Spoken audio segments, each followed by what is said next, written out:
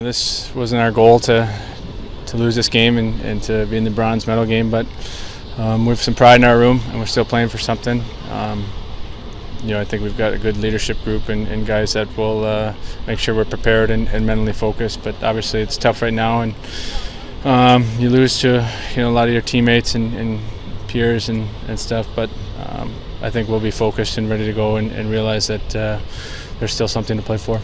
First period, we probably had our best chances at times. I didn't win a lot of face-offs today, so that's kind of where it starts. We felt like we were chasing the puck quite a bit. When we did get our look, it was kind of one and done. It was somewhat from the outside, so they did a good job there, but we didn't do a good enough job kind of executing, creating